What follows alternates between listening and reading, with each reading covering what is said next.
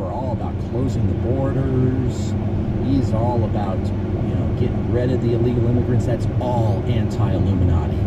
That is totally against their agenda. And you can see on the media, I was just watching just a little bit of Jimmy Kimmel this last night when Marty and Doc from Back to the Future were on it, and they were making fun of Donald Trump. And then I was going over to NBC, and of course the liberal sites all make fun of him, but there's a hatred. There's an absolute hatred for Donald Trump, but he is the product of this civil war that has been going on in the Republican Party. So they have an anti-establishment guy now versus the Democrats, who are now entering into their civil war.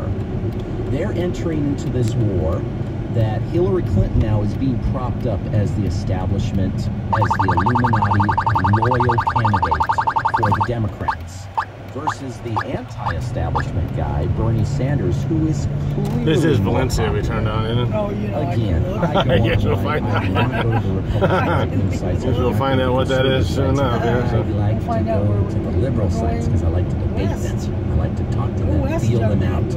I like to... This will be the first time we get to see the new stuff.